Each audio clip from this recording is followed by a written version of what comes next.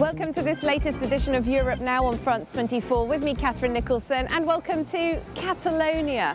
It's the land of Dali, Gaudi, Pep Guardiola, mountains, seaports, and the Sagrada Familia. It's the region of northeastern Spain that punches above its weight economically speaking, producing around a fifth of Spain's overall GDP. This in a region that's slightly smaller than Switzerland, with a population around the same size as that of Greater London. Well, those 7.5 million Catalans have just opened a new chapter in their separatism story. On December 21st, a record number of voters turned out for a regional election that many billed as an unofficial independence referendum. The result, though, has perhaps thrown up as many questions as it has answers. That's because more voters cast their ballots for the anti-independence parties, 52% to 48%. However, thanks to the proportional voting system here in Catalonia, the pro-independence factions have won more seats, an absolute majority, in the regional parliament.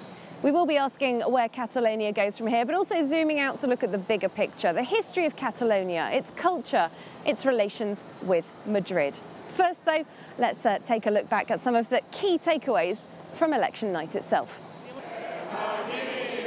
For these Catalonian separatist supporters, it's a time to celebrate. The majority won by pro-independence parties opens a new, uncertain chapter for the region. From self-imposed exile in Brussels, a defiant Carles Puigdemont hailed the result as a victory for Catalonia. The Spanish government has been defeated. Rajoy and his allies have lost.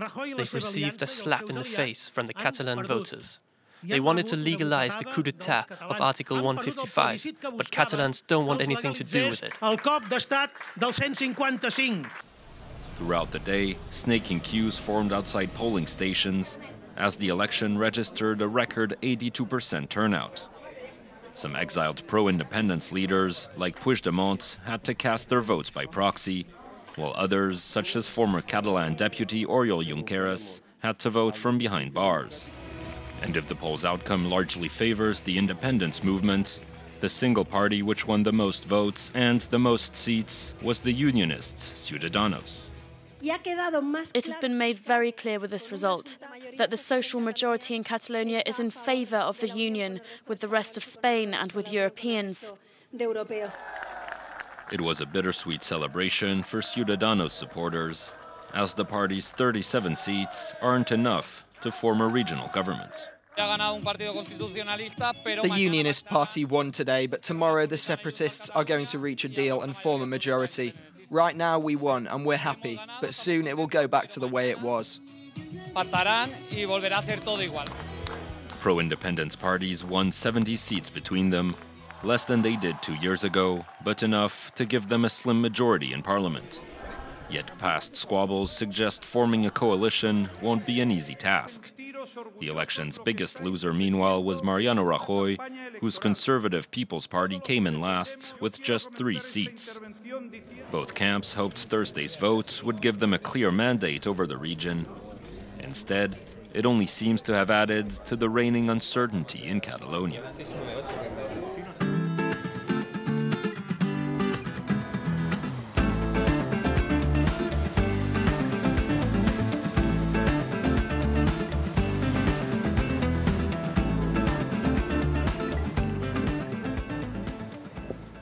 Well, let's zoom our view of this story out now, away from the nitty-gritty of the political process, and look at some of the broader issues surrounding Catalonia's regional identity.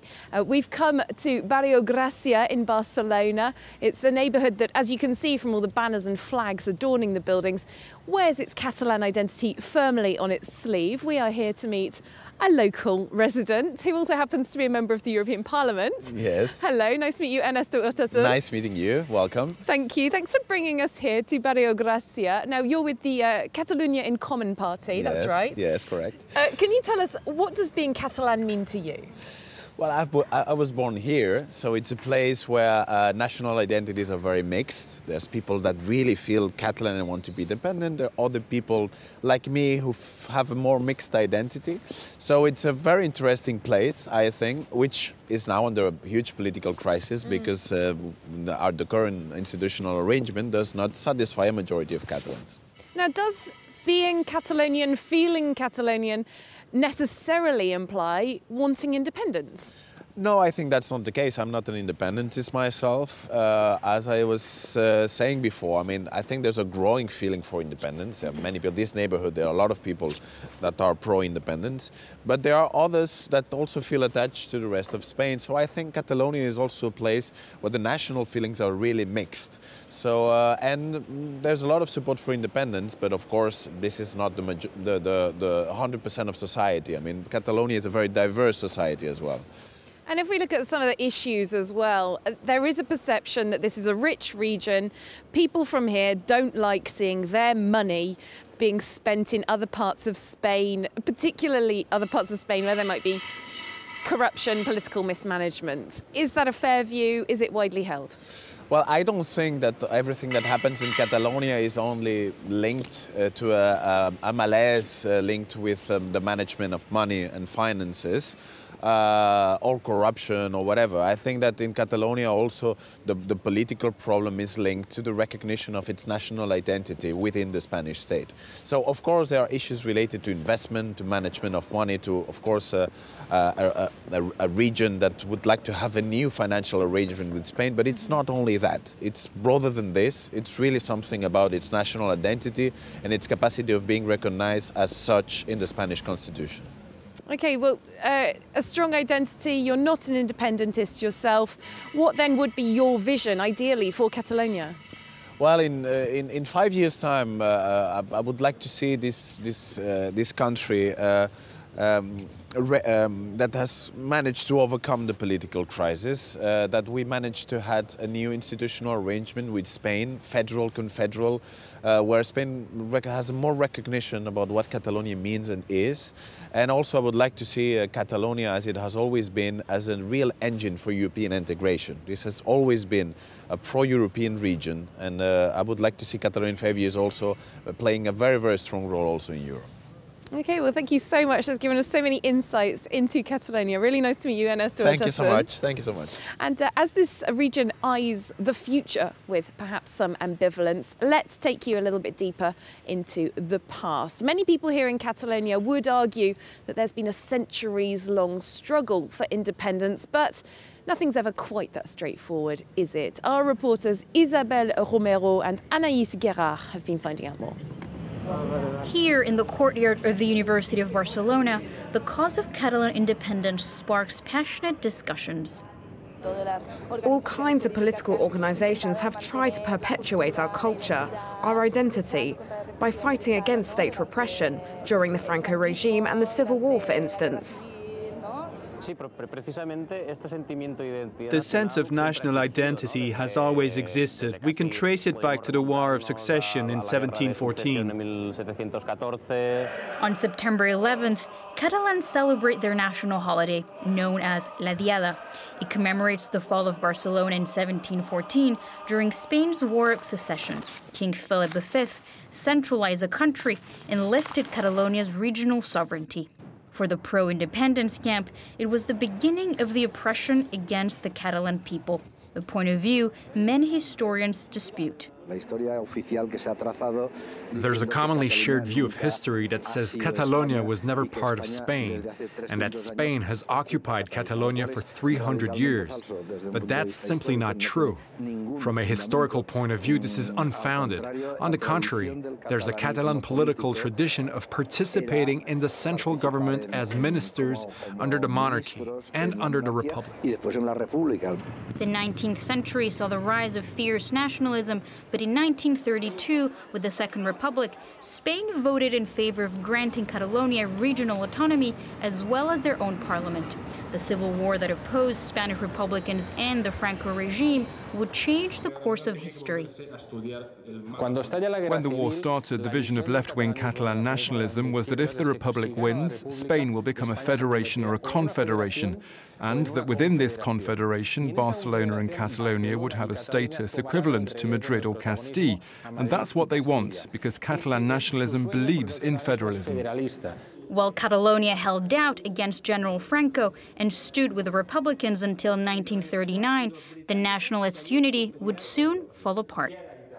During the Civil War, what characterized Catalan nationalism was this split between two distinct blocs. On the one hand, there were the conservatives and the Roman Catholics, who belonged to the business elite, the upper middle classes that supported Franco, not because of their ideological conviction, but because they were persecuted by the revolutionary anarchists in Catalonia.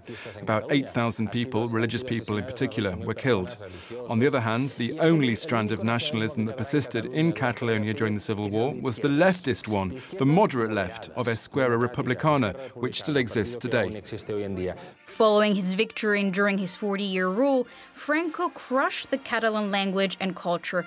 After his death, a new constitution was voted in 1978 and restored Catalonia's autonomous status, giving it jurisdiction over matters related to language, education, administration, and taxes. In the past 10 years, demands for independence have resurfaced once again, mostly due to Madrid's refusal to reform Catalonia's status, but other issues are also at stake. It's probably linked to other phenomena in Europe. In the face of the European integration crisis, there is a resurgence of the nation state, just like in the 19th century. The other one is economic. The financial crisis is a fundamental element. This crisis has only fed the anger of separatists who believe Catalonia would be better off on its own, revealing a deep divide within the Catalonian society. La visita em parlava de bon matí al portal mentre el sol esperava. Well, we've travelled around about an hour's drive outside of Barcelona to the historic town of Caldes de Montbui, which predates the region of Catalonia and the Kingdom of Spain. It's home to these very impressive Roman baths, and the town's mayor is an ardent supporter of independence, I understand. Hello, Jordi Soler, nice to meet you. Hello, welcome. Thank you very much. Now, you're an MEP with the Esquerra Republicana party. We've just been hearing in our report about how Catalonia's relationship to independence has evolved over time. Can you tell us, have you yourself always been for Catalan independence? I became a supporter of Catalan independence when I was 16. At that time I was in the high school, and we decided together with a group of students to set up kind of group for independence. At that time, I'm talking about around the year 92, 93, we were a clear minority, but things have changed a lot, and now at least we are half of the population in favor of independence. Well, let's go inside the town's museum then and find out a bit more about how culture plays into the independence picture. Okay, let's go.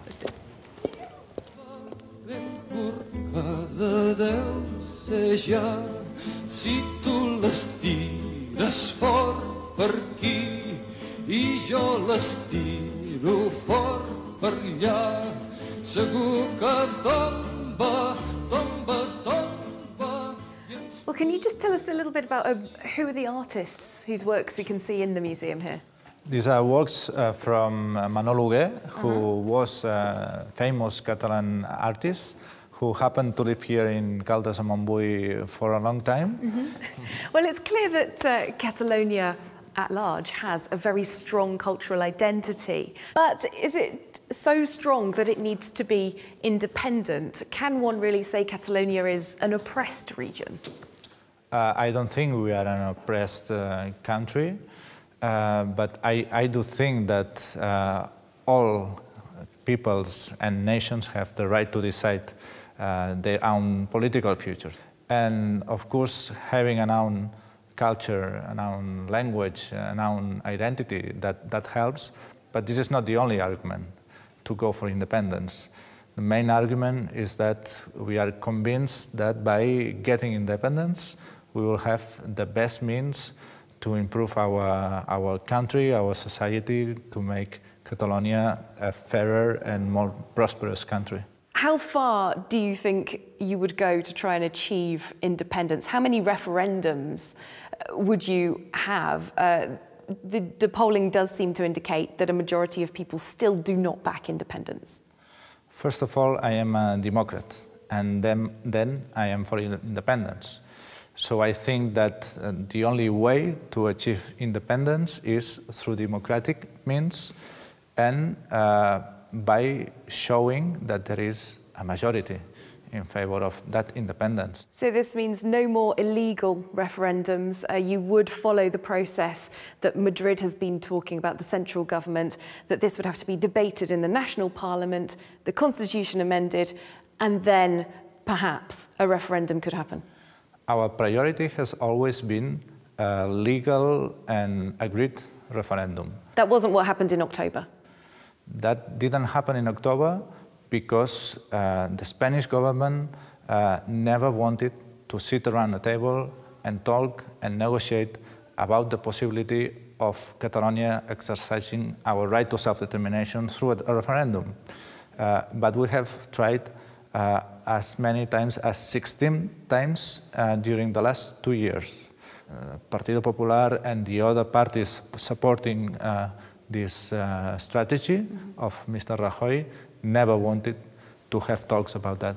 Well, thank you very much for giving us your point of view. Jordi Soler, great to meet you. It's been a pleasure. Thank you. And we have, of course, heard from several Catalan voices now. I think it's time we got the view from Madrid. Do stay with us. Part 2 coming up after the news update.